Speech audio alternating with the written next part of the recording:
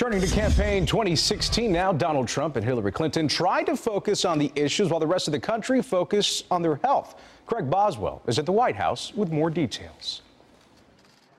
Hillary Clinton was steady on her feet as she walked to meet the press on her campaign's plane. How are you doing? How are you doing? I'm doing great. Thank you so much. She's back on the trail for the first time since her legs buckled during a 9/11 memorial event in New York last Sunday. Clinton released her health records Wednesday, showing a CT scan revealed pneumonia. She was prescribed a 10-day course of antibiotics and rest.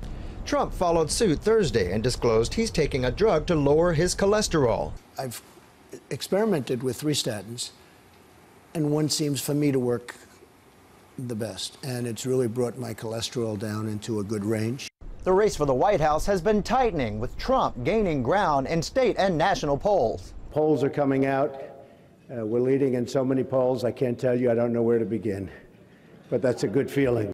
Trump has cut Clinton's lead in the latest CBS News poll. She has a 2-point edge, but that's within our poll's margin of error. Trump touted a plan to lower taxes during its speech to the Economic Club of New York, while Clinton will focus on children and families during a rally in North Carolina.